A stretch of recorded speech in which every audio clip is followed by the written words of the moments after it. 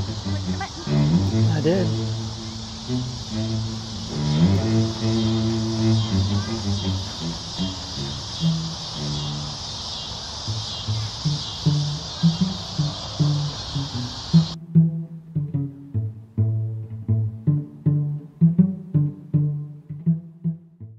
Hi everyone, welcome to my channel, Jane Sews. I wanted to make a quick video, sort of different from my extremely long videos on Jane Austen research that I have done, and show you how I turned this wig into something that looks somewhat more like a hedgehog for my 1790s outfits. Okay, and I chose this wig in part because it's pretty inexpensive. Here I just pulled the other one out of the bag, and also because Costuming Drama over on her channel, she got one of these and made a quick and dirty hedgehog right before she went on her trip to Europe last year. And of course, nobody's going on trips anywhere this year, but this is what the wig looks like originally. I know it's blending in with that one. Okay, it's very curly, and you've got kind of short hair up here and then long hair down here. So it's kind of already like a mullet, primed for hedgehogging. And if you do go to Costuming Drama, her channel, and I'll link the video down below, but she took the hair, and I did the exact same thing, and basically ironed with a lot of steam this really long stuff down here. So just combed it out and steamed it on her ironing board, and like her, my ironing board got very wet from using the steam and the iron. And then kind of brushing out the top and cutting it so that you get kind of this mullet shape like we have here in my finished one. Now, I made this wig in part because I have fine hair, and I do not enjoy trying to wrangle my fine hair into historical hairstyles. It makes me crazy. I would rather just throw it back in a braid like it is right now. This is pretty much my typical hairstyle. Get it away from my face, the flyaways away from my face, and then move on with life. That is why I made this very cheap wig into something that I can throw on, and it looks vaguely historical. You know, it doesn't have the powder, it doesn't have the pomade, but you've got the short hair up here. It's kind of curly, frizzy, and then you've got some longer curls down here. And I can just throw it on, and yay, that part of the whole getting ready is over. My favorite part of getting ready is putting on the clothes. My least favorite is the whole hair thing. And so that maybe you're the same. Maybe you've got fine hair and you just don't want to deal with trying to make it do something that it just does not want to do. And so you want a cheap wig. Now eventually I hope to be able to invest in an actual human hair wig by one of the really cool historical hair wig companies that are out there. But for right now, you know, this thing was really cheap on Amazon, and Noelle, she turned it into something that looked decent, so I thought I would try the same thing. And so here we go. We have Marie Antoinette by Lebrun from 1783.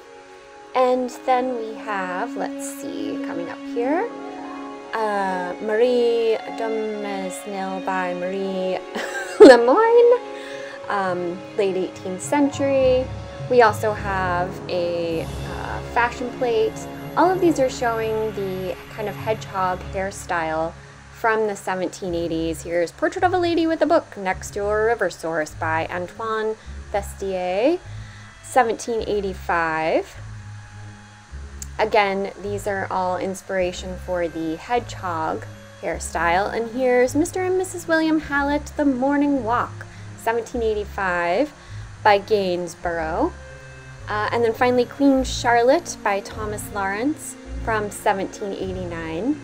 And all of these are inspiration for this hedgehog hairstyle, which you can see here. I'm trying to work out the hair in this wig and separate a little bit more from the top in order to curl it. When I originally made this, I put hair cushions in there, and they did not work so well. They made my hair look kind of clown-like, and I know that some of the portraits and things like that almost look clown-like, but I overdid it, even for me. Here I have a little cap from earlier in the century, 1760s maybe, just to show you how silly it looks. So I took those cushions out after taking this picture, and I ended up taking a lot more of that hair from the top and letting it down, and later on I will be curling it. But I also had to cut a lot of the hair at the top. So the first thing I did was just kind of clip it up there. But here I am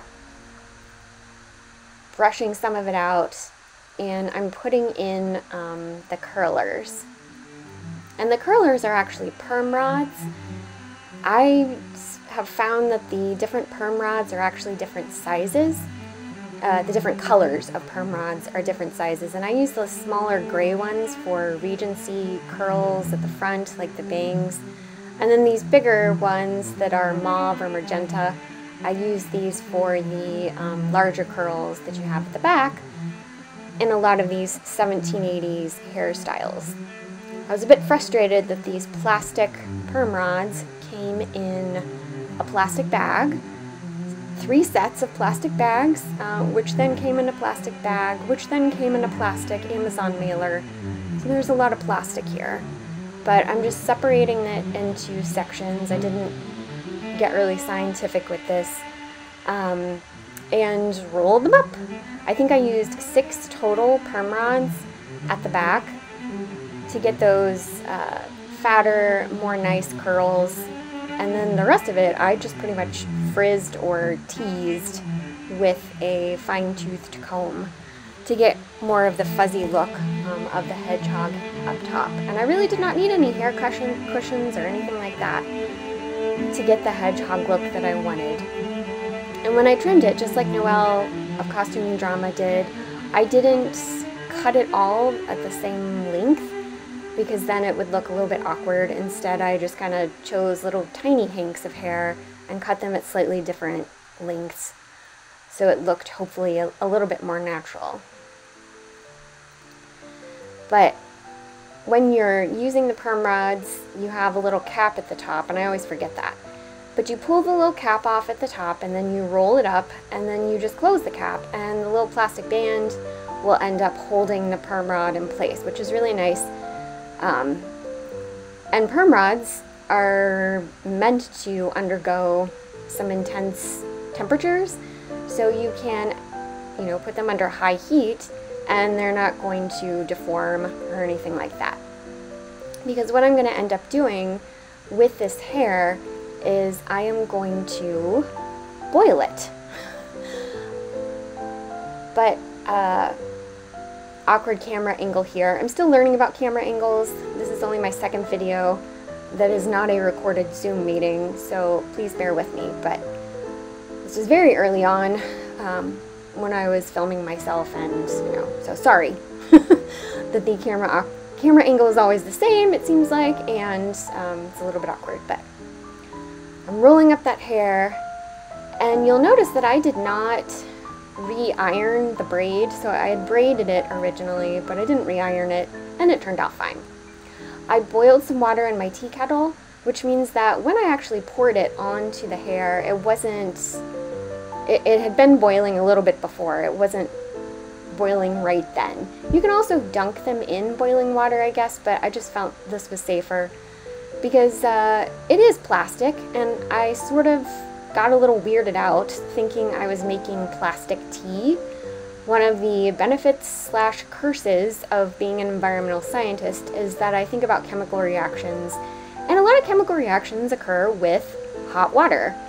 And I was kind of thinking, oh, I'm making plastic tea. There are probably little plastic particles or microplastics in this water now.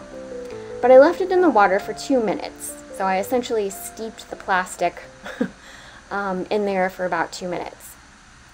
And then here I'm carefully taking it out so that I don't cook myself. Let it drain just a little bit. And then I put it on a plate in order for more of the water to come out. And I did end up basically a little while later pick it up and put the, but it took a while for the curls to dry. And here they are, they're finally dried, but I did end up pouring a little bit of water, excess water, off of the plate. It took like 2 days. I felt like I was waiting forever, and I just kind of unrolled one a little bit and noticed that it was still wet, and so I rolled it back up and just let it go for another 24 hours. And I'm in a humid climate. That probably has something to do with it. You can also put it over a heater vent in the winter, I guess, and it'll be drier in the winter anyway, but I did not do that, and so it did not dry very quickly. You'll notice here as I'm uncurling them, I'm not doing a very good job. Eventually I get to the point where I unroll the perm rods in the direction that I want the curl to go, and that's what I'm doing here for this third one. You don't want to just pull it out. Instead, you kind of want to unroll it in the direction that you want the curl itself to roll. And these perm rods, if you immerse them in water like I did for 2 minutes before taking them out, they will take on a little bit of water. And so if you don't want something to get dripped on, just be careful of that. So I did end up spilling a little bit of water on my wooden sewing table, which was not a big deal, and on the floor. And I sprinkled a little bit on a cat who was sitting down there watching me. Like I said, there were only 6 total curls back there. You could probably do more. You might even do fewer. It's up to you, but I just did 6. And after I got all the curls out and confirmed that they were bouncy bouncy, yay! Which was very different from the character of the frizzy curls from the original wig. I then just collected them and then tied a kind of half-assed bow to hold them in place. I was thinking I might put an elastic band around them, but I couldn't figure out how to do that without messing up the curls. The elastic band would keep them more secure, but this actually seems to have held in the weeks since I did this, so it seems to be fine. And then after you have the bow the way that you like it, again, you test for bounciness of the curls, and you can let the rest of the hair down. And at this point, the hair above is a bit shorter than it was in the original wig. I did trim it in order to get that hedgehog shape. I might end up cutting off a little bit more at the edges, I don't know. But it seems to look okay once I get the cap on, which I'll do here in a second. Also, the wigs, the wig head and the wig stand are extremely useful in doing this. I think it would be extremely annoying to try to do this without the wig head and the wig stand.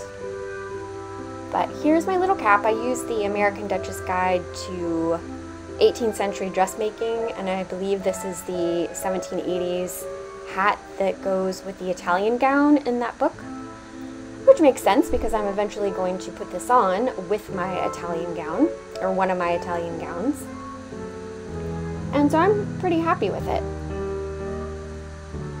It looks a lot better than my previous wigs. So I have 2 of these wigs. Yeah, I know. And I'm going to use the other one for 1790s because it's got kind of that really messy, curly look that you see in a lot of the fashion plates in the 1790s to go along with 1790s round gowns, and with open robes or without open robes. And I think that would be okay, kind of cool. Again, instead of having to try to fix my hair that doesn't want to be fixed, I could just throw on this wig. And I'm gonna put some kind of, oh, you can hear my cat trying to get out because I closed the door. How dare I close the door? Put some kind of silk sash or even a thin or narrow silk scarf kind of thing to look like those fashion plates. So we'll see. Why do you only want to go out when the door is closed? When the door is open, you stay in the same spot all day. No answer. But these are plastic wigs, and I don't really like buying plastic. Plastic feels inevitable these days. You know, it's everywhere, and it's a product of the fossil fuel industry, which of course contributes to climate change. Yes, climate change is real. I am an earth science teacher, earth scientist, so I can see the evidence, and that's how I interpret it, and that's how most scientists interpret it. But so this is it. I'm not buying any more plastic wigs. I am telling myself now, and I'm telling YouTube, I guess, that I am not buying any more plastic wigs. I feel like we are living in the Plasticine. And when I say Plasticine, no, I don't mean the Pleistocene with a southern accent. The Pleistocene is the last ice age. What I'm talking about is the plastic that's everywhere and the sediments that are being deposited today. So the Pleistocene, the word Pleistocene is the name for the geologic epoch that was the last ice age. And I think the current one, some people call it the Anthropocene or Anthropocene, meaning that humans have a large impact on deposition and erosion, and we'll see that in the rocks that are deposited and eventually become the sediments that are deposited, and eventually become rocks. And now I think we're depositing so much plastic that in the future, when the stuff that's deposited now becomes rocks, it's going to be very clear that it was in a depositional environment where humans were impacting it with all the plastic that we put in. When I was brushing out the other wig, it's pretty crazy. All this stuff came off of it, and I wish I could send this back at this point, but I can't. I've opened it, I've messed with the curls, I'm not gonna send it back. I put it on my head. I wouldn't want someone else to do that and then send a wig back, because the wig company, or Amazon in this case, is just going to have to throw it away. And we don't want that. So when I was brushing the other wig out, I ended up brushing out this much stuff. And you can use this as a rat or something to give it a little bit more poof. And I might do that with this other wig. But it seems pretty poofy when it's on me already. So maybe not. Maybe I'll use it for a future one. Make my own sort of rat for a different wig, or to prop up my own hair, maybe. But, you know, this is all hair like plastic. And I brushed it off. I put it in this bag with some other stuff. And then, as well as the clippings from the other wig. And then it disappeared. And now I realize that my cats took it. And I was afraid they had taken it and somehow gotten inside and ingested the plastic. And that's kind of what's going on in nature. You know, we put the plastic out there, and then the creatures that are out there that are used to eating little things, little organisms, or little bits of pieces of plant, end up eating the plastic, and it ends up in their stomachs. And some of them die, some of them are screwed up for the rest of their short lives, and this disturbs me. So I'm gonna commit right now to not buying any more plastic for my hobby, at least plastic things that I would wear. I'm going to try to just buy fabric that is natural fibers, so silk, cotton, wool, and linen. I'm already doing well at that. Thread, you know, all of the notions that I need for sewing, and I'm going to try my hardest not to buy any more plastic stuff. And you know, if my hair doesn't look great and you see me, just know that it probably doesn't look great because I couldn't figure out a way to make my own hair do what I wanted to do, and instead I just, you know, tried my best. But this is the last plastic wig I am buying. I am going to take this wig and make a 1790s style wig where you've got the curls, the shorter curls at the top and then kind of longer curls down here at the bottom, and I might iron these out and recurl them so they look a little bit more consistent with the portraits and the fashion plates that I've seen. And I'm going to make sort of like a head wrap kind of thing, like some of the fashion plates. Some of my favorite fashion plates of 1790s round gowns. But that is it for these plastic wigs. Not that I'm going to tell you what to do. You have to, you know, do what's best for you. But I now have 4 plastic wigs, 3 of which I've used in the last year, or modified in the last year, or plan to use in the near future. And I think that's enough. I don't think I need any more plastic wigs, or make anything else out of plastic. It's very tempting and it's so easy, and that's what bothers me, is that it's so easy to purchase plastic in so many different forms, and then because it's so widespread and so cheap, so readily available, if it doesn't work or it breaks, you know, we just throw it away. We try to recycle as much as we can, but the axiom recycle, reduce, and reuse is actually reduce, reuse, recycle. You should reduce the amount of stuff you buy in the first place, and if you do buy stuff, try to buy it secondhand, and then what you do have, try to reuse it, and that's what I'm planning on doing with these wigs. I'm going to reuse them until they fall apart, and then maybe I'll use the bits and pieces to make hair pieces for my own hair, and maybe figure out ways to get it to work, you know, if I swoop it over, things like this. And then the last one is recycle, because recycling takes a lot of energy. It takes a lot of energy, it takes a lot of water to make the stuff in the first place, and takes a lot of energy to recycle stuff as well. And that energy is more often than not from fossil fuels, at least where I am. And I'm so happy that we're increasing the proportion of the energy that we're using from renewable resources, but we're not there yet. So, and this is my soapbox. I'm going to step down now and go take some photos or some video in these wigs.